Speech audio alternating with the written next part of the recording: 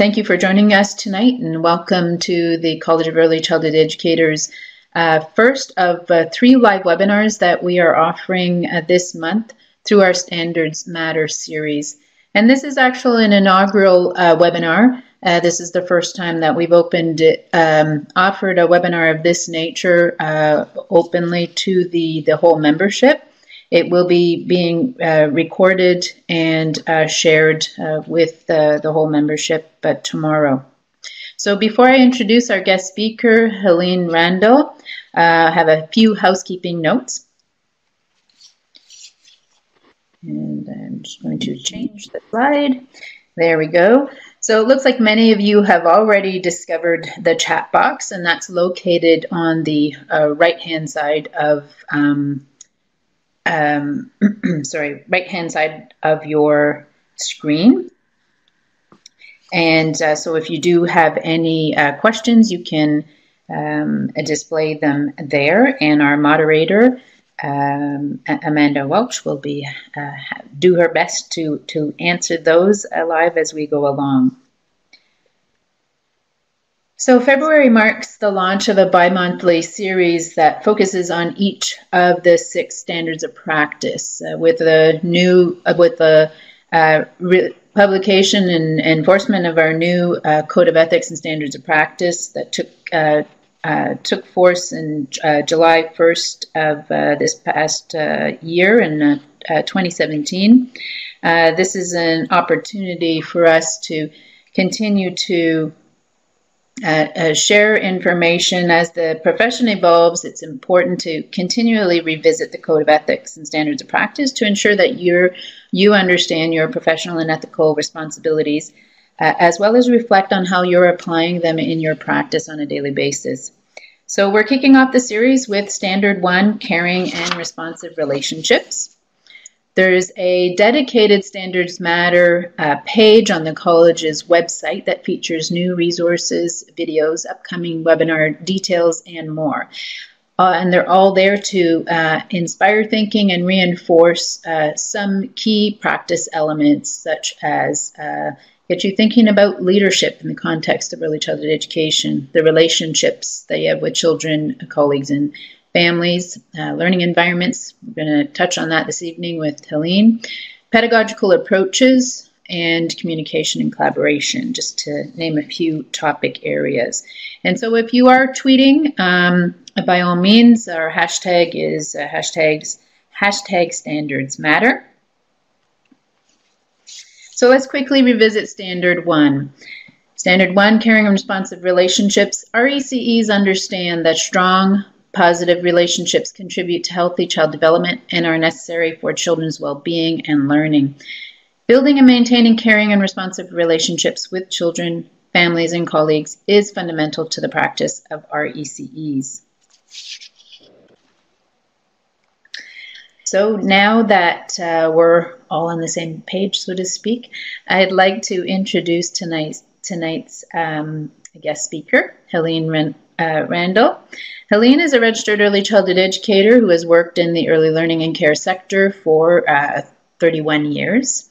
And currently she is the executive director of the Rosalind Blower Center for Childcare located at Brock University. This center provides learning and care for children from 3 months to 5 years, and there's a strong emphasis on literacy and nature in their program. Helene is a graduate of Centennial College. She began her career with the City of Toronto Children's Services and worked for several centers throughout the city, in addition to working as a resource teacher and home visitor. So I am going to hand it over to Helene now. Thank you, Melanie. Good evening, everyone, and thank you for joining us. I would like to start off this evening by just giving a little overview of what we'll be talking about. We'll be starting off the webinar talking about relationships and the learning environment, and then we will be talking about creating an intentional learning environment, what an intentional learning environment is, the 4 steps to creating one, and how to extend that learning environment to include outdoors.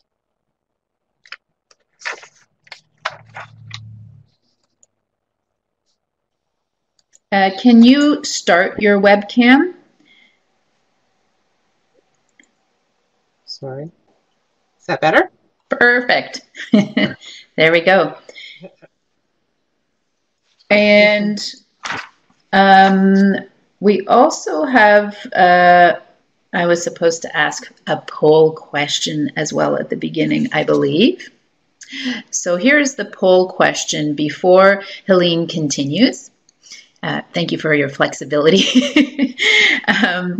So this is out to the participants. Do you feel that you can influence the learning environment to support caring, responsive relationships? Are you very confident in that? Somewhat confident, a little confident, not at all confident?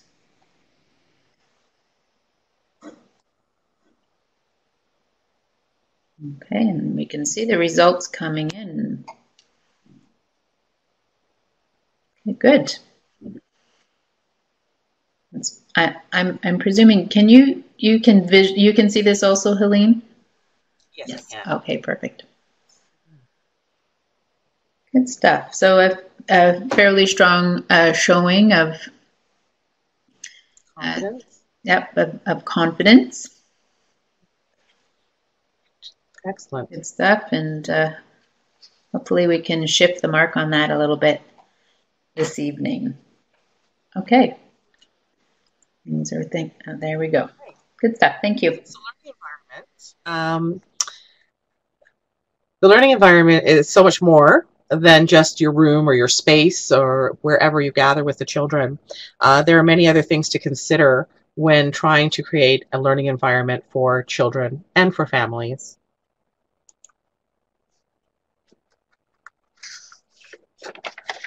Building strong relationships with parents is critical. We want parents to feel welcome and comfortable in our learning environment. We want the children to feel secure, and we want them to have a sense of belonging.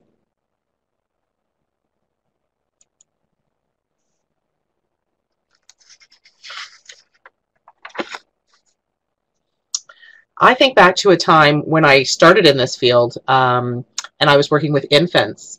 And I was working in an infant room, and we had a little guy who was new to us, and he was just crying every single day. If he wasn't crying, then he was asleep, and most often that was when we were out for a walk. And it really changed the dynamics of our infant room. It was so loud because he was crying, so we were louder, and it was really a stressful situation. And it took a bit of a time before we really connected with his mother. And through that connection and conversation, we discovered that they had moved far from home, from a very distressful situation, into a shelter, and that the shelter was very noisy and he often did not get sleep. So he was overtired, and we didn't know that. Once we had that information, we were able to be more responsive to his needs, and it changed everything. We knew that when he arrived every morning, he needed to go to sleep. He had not had a good night's sleep, and he was exhausted. And it was really a change. It changed for me and a learning point for me about how important it is to connect with parents and have those conversations, and how those bits and pieces all connect back to the child and to the environment, and that they're all everything connects together to give a whole picture. So let's talk about the intentional learning environment. And the word intention and intentional is really important here, because it doesn't just happen all by itself. We need to have a plan. We need to have intentionality about what it is we're trying to accomplish. And we need to take time in this process to make those changes.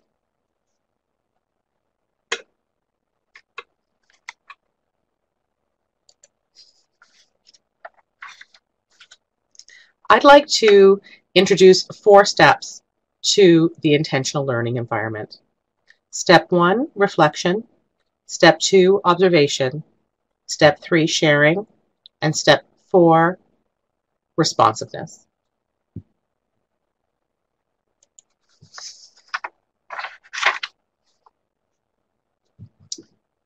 Step 1, reflection.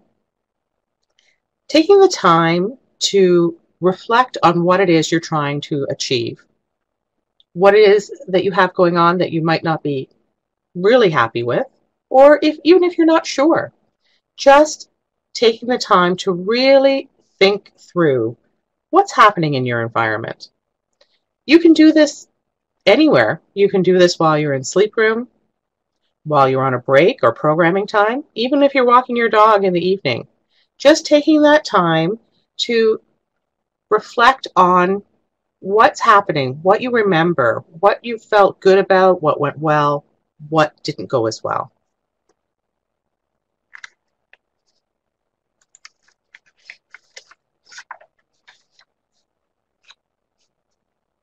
Think about things like, how are you present in your learning environment?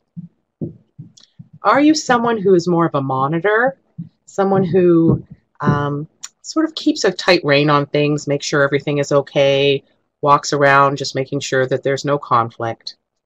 Or are you more of a warm body, somebody who's there physically, but perhaps thinking about other things, not really fully connected or checked into what's happening in your environment? Are you distracted? Trying to connect with the kids, but finding that there's so much going on in the program that you are pulled away in many different directions? Or perhaps you're a nurturer, that you get down to the children's level and you observe and you interact as appropriate. Try to provide one-on-one support where you can. What is your role in your environment?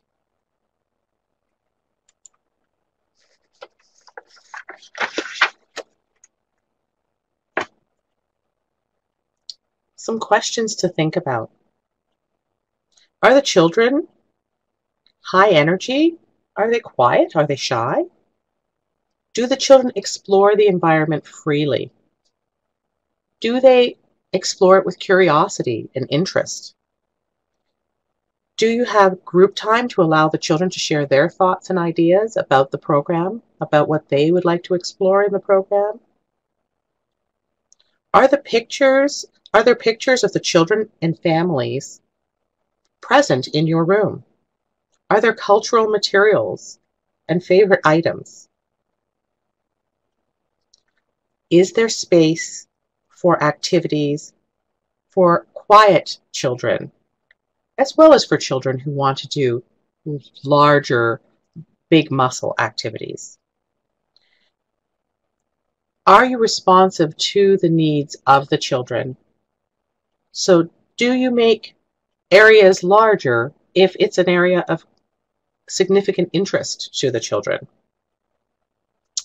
When I was putting together this presentation, my colleague was present in the room when I was having a phone conversation with members of the college regarding this presentation. And out of the corner of my eye, I noticed that she seemed to want to tell me something. And after I got off the phone call, she said to me, it was specific to this particular area about being responsive to what's happening with the children and their interests. And she was saying that the night before we'd had a staff meeting and we'd finished up early, and the two of our senior preschool educators decided to stay a little bit later. And what they were staying late for was the result of a conversation that they had had during a team meeting, which was about the children being really interested in the dramatic play center or the house center, as well as the blocks. And that seemed to be where everybody was in the room. And yet those spaces were not really big enough to accommodate the numbers of children that wanted to use those spaces. So they were taking that time to move the room around to make those spaces bigger so that the children could really be in there in large numbers, which seemed to be what they wanted to do from what they were observing. So it was great to see that happening here in my center as well. And it is something that the educators do try and be responsive to, making sure that they are observing the children and seeing where those interests are and making changes as needed. Step 2, observation. Looking at your space objectively, really looking at it with a new perspective. I often walk around my center and look at it, and people will sometimes ask me if I need help or is there something I need, because I'll just be standing there looking. And my response is usually the same, which is that I'm looking at the center as if I've never seen it before, which might sound like a strange thing to say, but that's the type of observation I'm talking about. Really looking at your space with different eyes. Perhaps trying to look at it through the eyes of somebody who has just arrived at your center, a new family, looking at it through the eyes of children, so maybe from a different vantage point, looking at it from the perspective perhaps of colleagues, just really pausing and observing your space.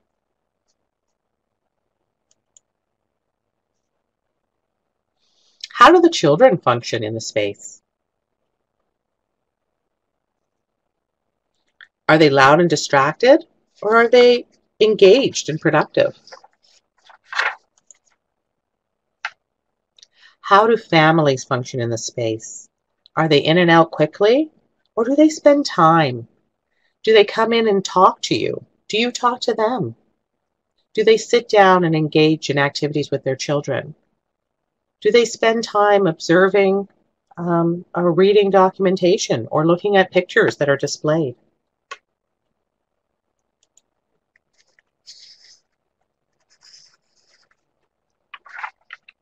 How do you interact with children, families, and colleagues?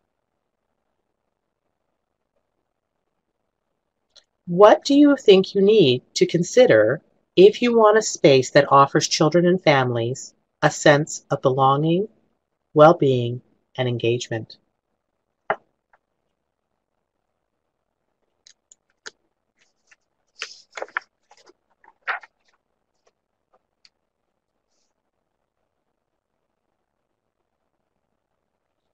Creating a space that provides a sense of well-being and belonging. Do the children explore the environment with interest and curiosity? Are materials accessible and inviting? Do they have only one use, or can children use them in many ways? Are the children curious about the materials and activities? Do the children work together, sharing ideas and curiosities?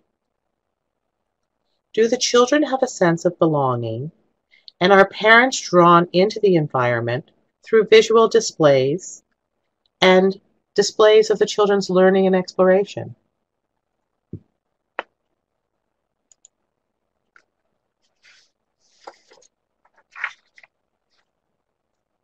Step 3, sharing. Sharing reflections, observations with colleagues and children and parents. Sharing what you have observed, discovered, what you wonder about. Getting a different perspective from all of these different individuals.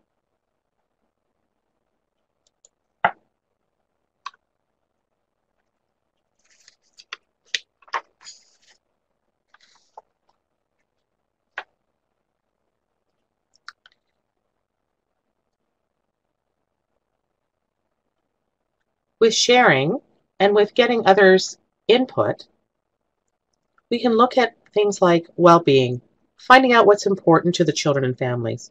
What do parents want for their children? What are their hopes and dreams for their children? What is comforting and what is frightening to them? Engagement. Giving families and children a role in creating the environment.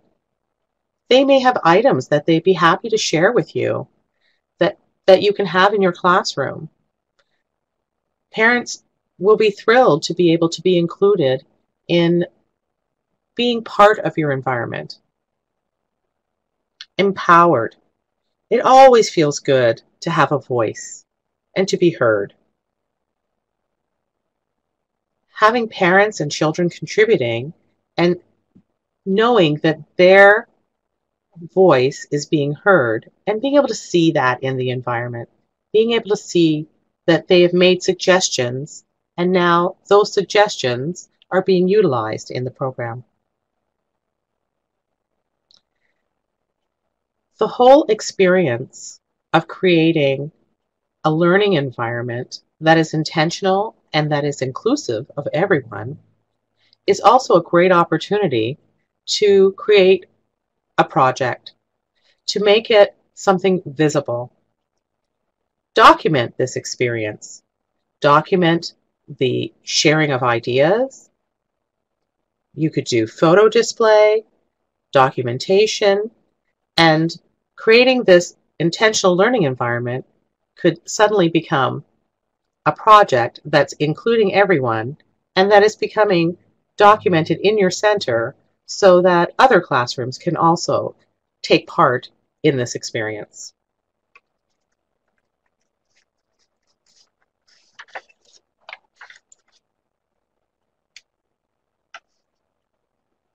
Step 4, responsiveness. As I mentioned before, this is an ongoing process. It doesn't just happen overnight, and it doesn't just end once your room is exactly the way you'd like it to be. Because as we all know, things change all the time. We have new children who start with us. Perhaps an educator leaves and a new educator comes. Things are always changing. Many different things can change the dynamics of your classroom. And therefore, we need to be going through this process on an ongoing basis. A few years ago in my senior preschool classroom, it was an absolutely marvelous year. The educators in that classroom were so engaged with the children. Anytime I went in there, the children were just busy and engaged with the things that were going on, and the educators were very connected to the interests of the children. There was just so much going on. It was a wonderful, wonderful year of discovery. The next year, the group changed. Younger children moved to the senior preschool, and it was a very different mixture of children. The things that they were doing the year before just didn't seem to be possible. This group of children just did not manage in the same way. It required the educators in that program to really look at what they were doing and how they were doing it. They didn't just abandon everything they were doing, but they realized that they needed to address things a little differently to meet the needs of this group of children. And there were things they needed to change, and some things that they needed to adjust, and some things that perhaps they needed to eliminate because it just did not work with this group of children, and new things that they needed to incorporate. It's an ongoing process.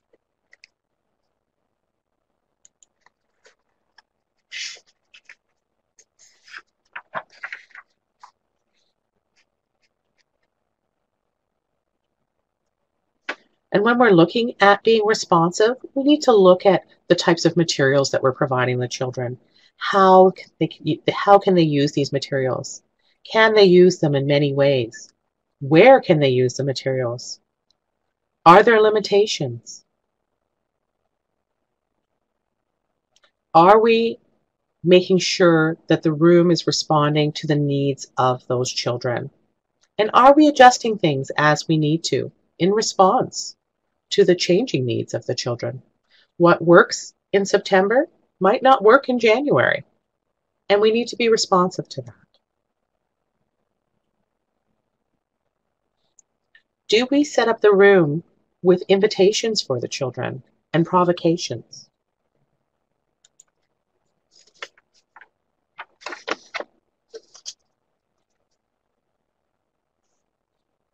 Sometimes things as simple as having the room set up with activities in various areas at certain tables, not every single table, because we want the children to still be able to make choices, but having items there that invite the children to come and explore them. Adding things that might encourage a new trend of thought for children, a new idea, provoking some new thought. Perhaps your group has been really interested in constructing things out of blocks, and they have left an amazing structure that they worked on the day before. And as an added provocation, you've added in a bucket full of animals to see maybe what might come of that.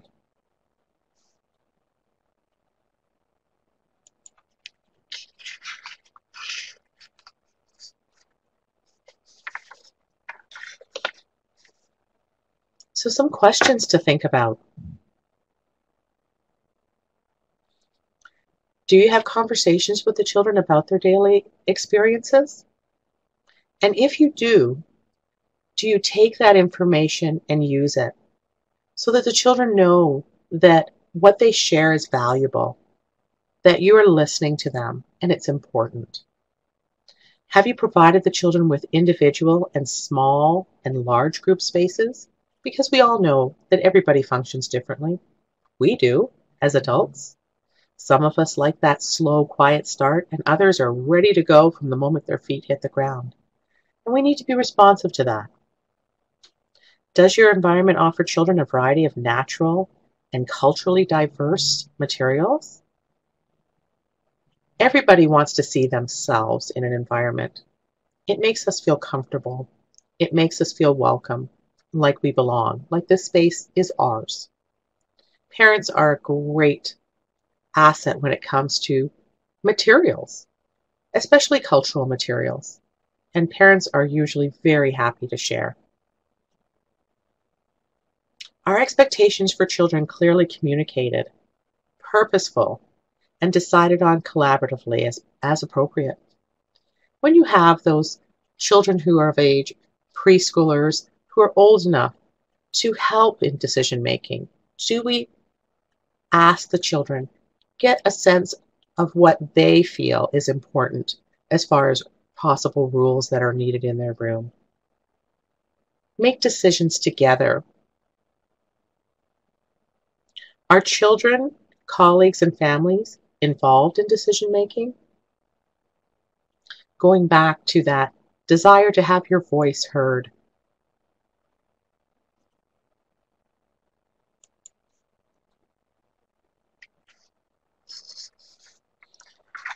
So now let's take a look at the outdoor environment.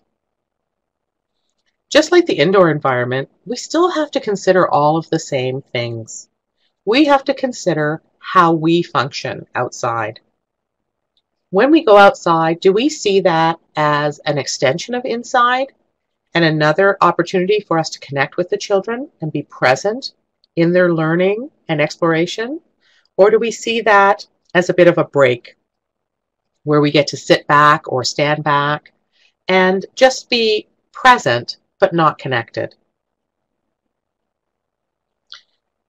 Just like with indoor experiences, if we are not connected to the children, then we're missing parts of their day, we're missing parts of their experiences, and we're missing opportunities to bring those experiences back inside with us.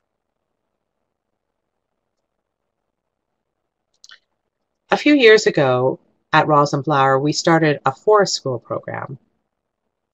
And we started it collaboratively with a professor at Brock University who has been studying our forest school program for the last few years.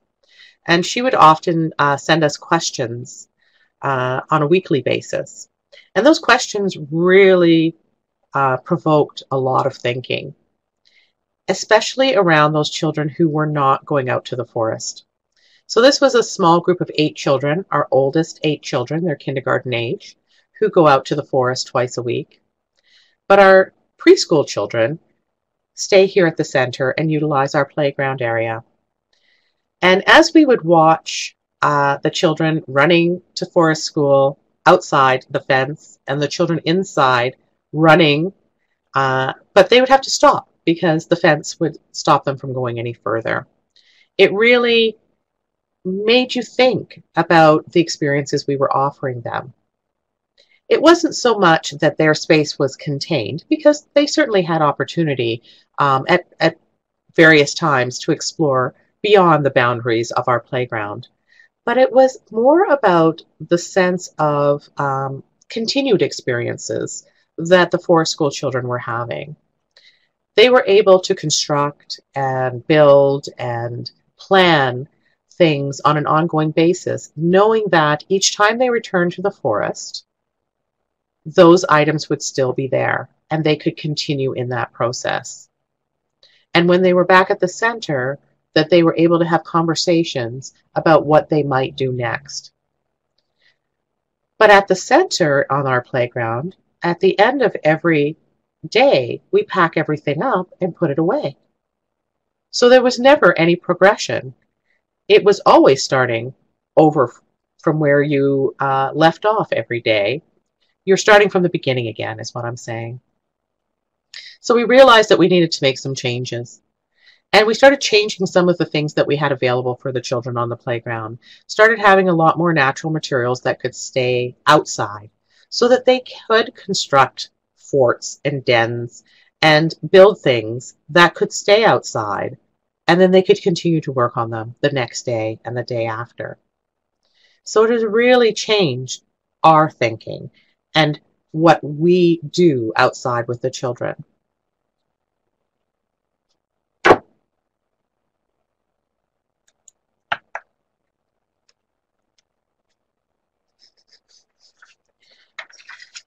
So as I said, indoor or outdoor, these 4 steps all work in the same way. You need to take the time to reflect on your program. You can do it daily, you can do it occasionally. Reflection is a great tool. You need to take some time to observe, see what is working, what is not working. Look at documentation. See what's happening with your group. Share with colleagues. Input and different perspectives, always really helpful. I find that I always have a different perspective than the educators in my program because I am not directly in the program on an ongoing basis. So when they talk to me about challenges in their program or have questions, I have a completely different perspective. And sometimes that perspective can make them stop and think of things in a different way. And finally, being responsive. Seeing the necessity for change and making those changes. And not being discouraged when perhaps you make a change and it doesn't work out in the way that you had hoped it might. Remembering that this is an ongoing process and we just need to take it slowly and not be so hard on ourselves that everything has to work out perfectly. Trial and error is a great process to go through. And it's a great learning tool for everyone, including the children and including the parents, to say, we tried that and it didn't work out, but perhaps we will tweak it like this or try it this way and see what happens. We don't need to just abandon it because it doesn't work. It just means we need to go at it in a different way. Try it a little differently.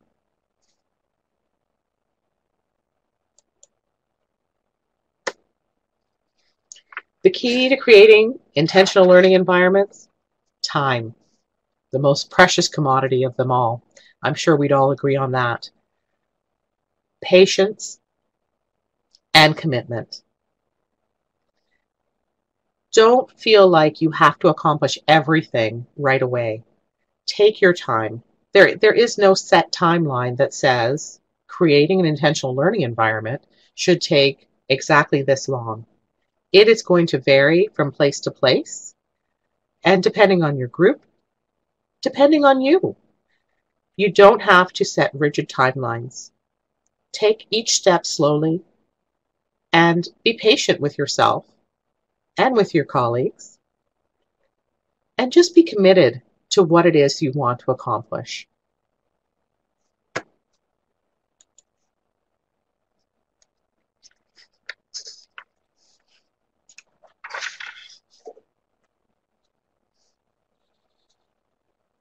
The results of a good environment, well, you will see the results. You will see a program where children are engaged and where collaboration exists and where the children have a sense of well-being. You will see an environment where parents feel welcome And that's when you'll know that you've achieved that learning environment that you've been looking for.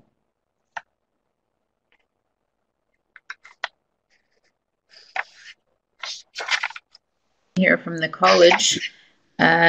Helene, thank you very much for providing such valuable insights into the impact of the learning environment and on developing caring and responsive relationships. So now is our time for Q&A. We have had some members through the chat box ask some questions. So one of them was sort of back a little earlier. How do you get parents to stay more often? There's recognition that they are busy and sometimes in a hurry. So maybe touching on circling back to that engagement and empowered piece, that project approach is kind of perhaps another way that we can engage parents. If you can circle back to that concept. I think that every parent is going to be different. There isn't a cookie cutter solution to getting parents to stay.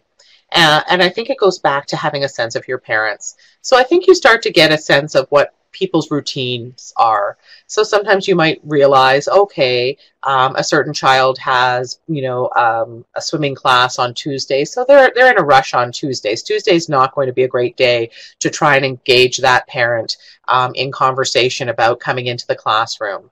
But once we have a sense of parents, their routine and their dispositions, then I think then it's about making those connections. Using parents' names is really important. You don't feel like you know someone or they know you if they don't use your name. So it's so important to build that relationship, use parents' names, draw them into your classrooms. I've always found that parents want to see pictures of their children. So when you have those photo displays and you can encourage parents to come on in and see what their child has been engaging in, it's a great step to letting them know, first of all, that they're welcome to come in. Because sometimes we're making an assumption that parents know that, and perhaps they don't realize that it is okay for them to come on in and spend time in the classroom. And I think that that invitation is always a great first step.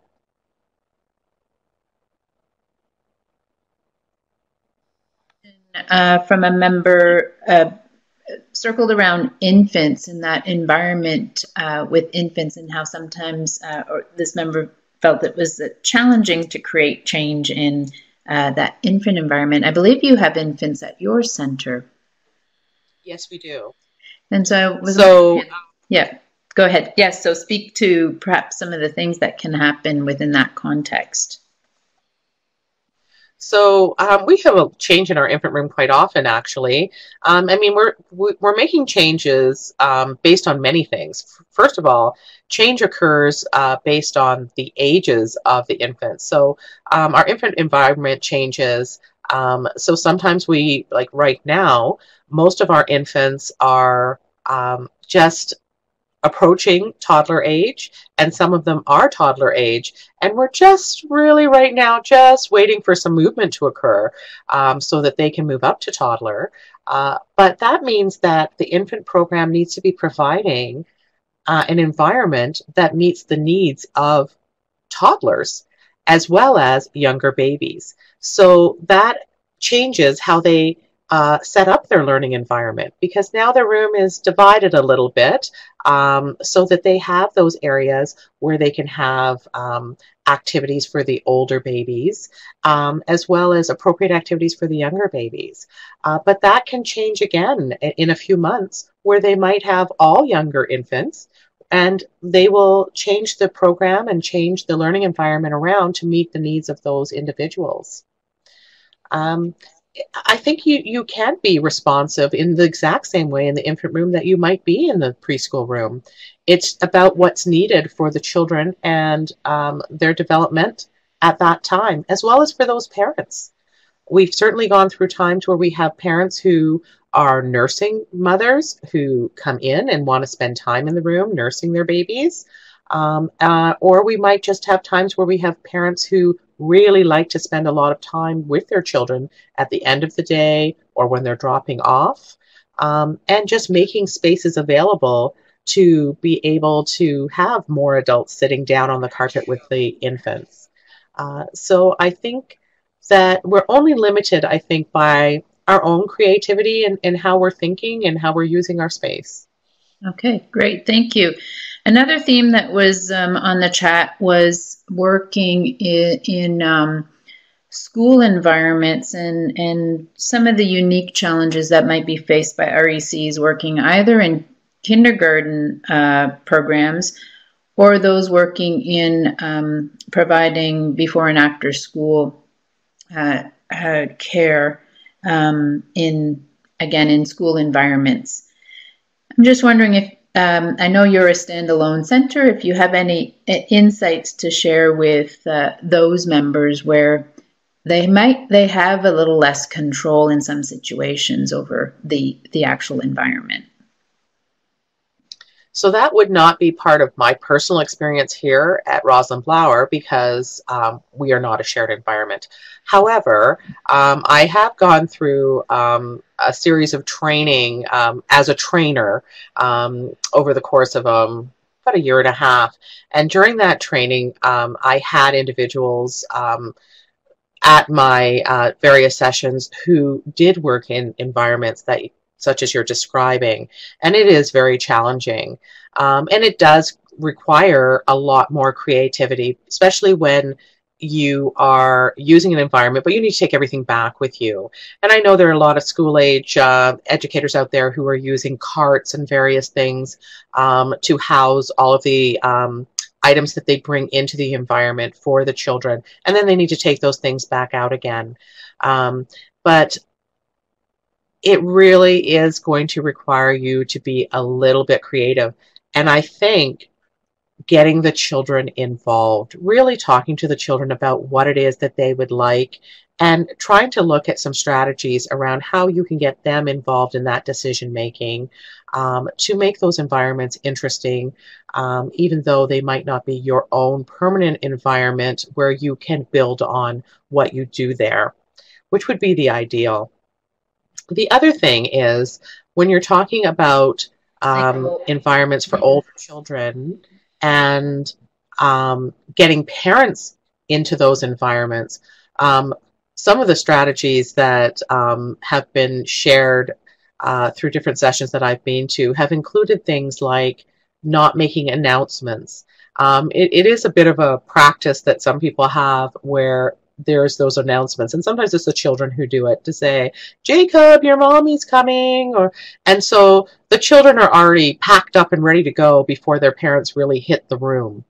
And I had a couple of educators in particular who said to me that that's one of the things that they talked about when they went back to their program, when they were really thinking about how do we get parents into the program, into our school age program.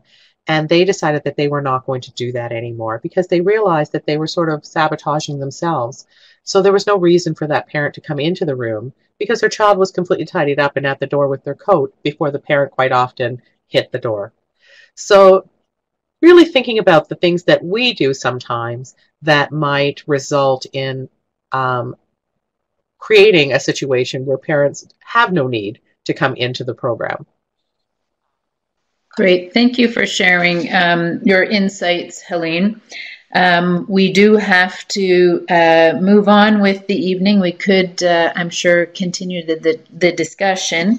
I would also like to encourage and remind members to return to looking at the Code of Ethics and Standards of Practice as a place to find the language to be able to communicate.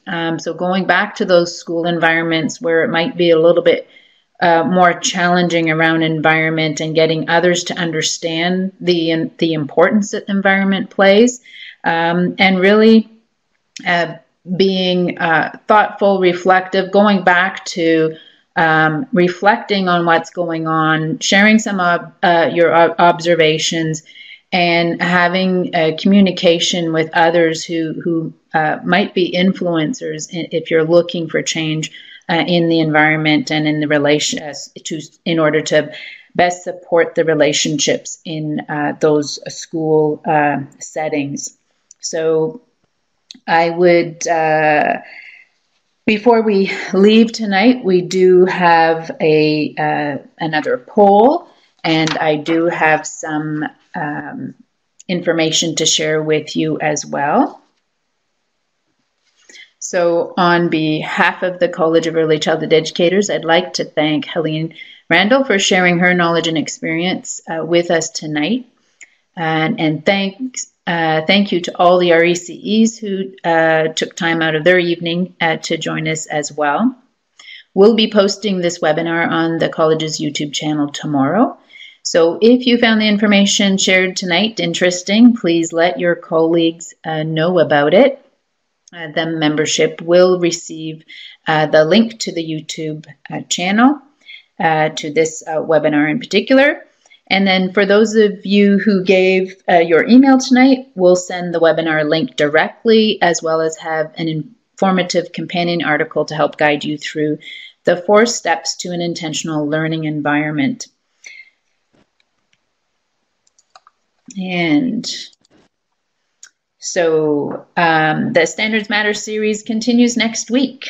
So please join us for another live webinar on Thursday, February 22nd at 7 p.m. as we explore with RECE Marcia Morgan, Caring and Responsive Relationships, a Balanced Approach to Intervention Strategies. And get involved with the college. Keep our profession moving forward, stay current, advance your leadership skills, consider running for a seat on council or putting your name forward to sit on a committee of council. And also be a part of the RECE community year-round. You can follow us on Twitter, you subscribe to our YouTube channel, and visit our website regularly for the latest news. And once again, thank you very much for joining us this evening. And it was a pleasure, Helene, to have this very first opportunity with you to do a live webinar to our broad membership. Thank you very much. We'll take a look at the poll here. Looks like we've increased on the confidence level, so that's encouraging. All right. Thank you very much. Have a good evening. Safe travels.